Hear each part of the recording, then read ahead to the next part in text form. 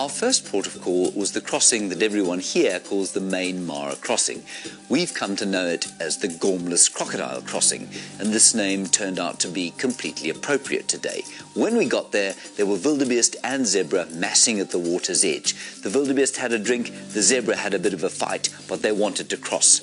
Then, a 15-foot Gormless crocodile hove into view and lifted his whole head out of the water. The zebra and the wildebeest skedaddled off to the north towards another crossing point. Well, if you want to chase your supper away, that's the best way to do it, isn't it?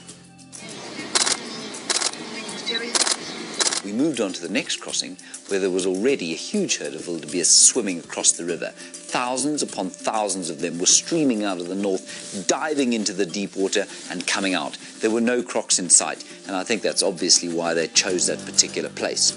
Here's a lion! There's a lion right next to us! But as they were coming out, quite suddenly a lion appeared from the left, and she moved into the stream of the herd as they came out of the water.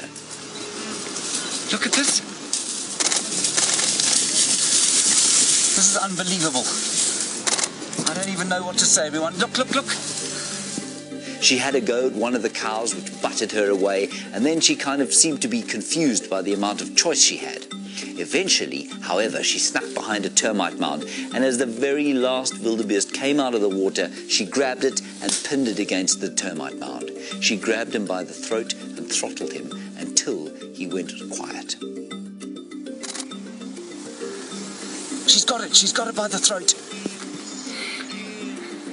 People, this is the most amazing thing I've ever seen. From there, we moved off to another crossing point where we hoped to find another 1,000 wildebeest. Instead, there was one, and he was staring down a great group of crocodiles who seemed to be taking as much interest in him as he was in them.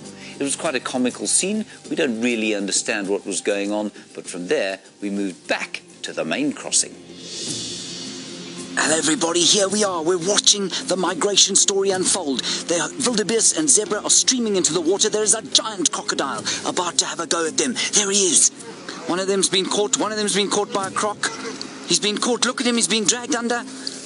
There he goes. Oh, shame. He's got no chance. Goodness gracious, he's bellowing. Oh, the poor fellow.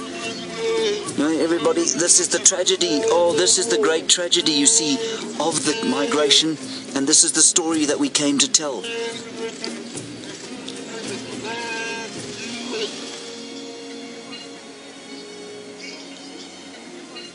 That one's down. That is unbelievable. That's completely gone. Straight down.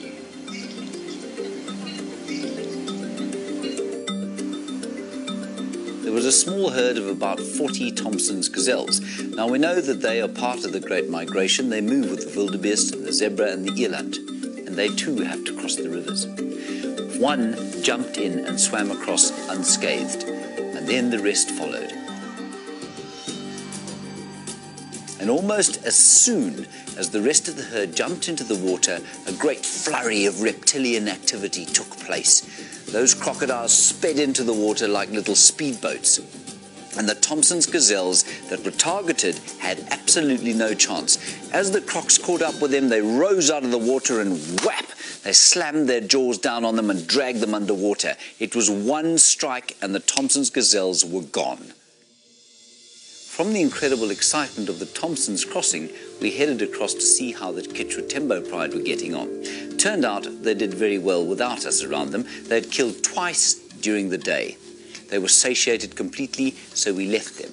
And in the darkness, we found two male lions. One, Morena, turns out a brother of Scarface. The other, one of the blondies who's usurped the territory. They were lying sleepily in the long grass. It looked like a perfectly comfortable place to lie, and it was the perfectly restful ending to what was probably the most exciting and magnificent wildlife day that I've ever experienced here.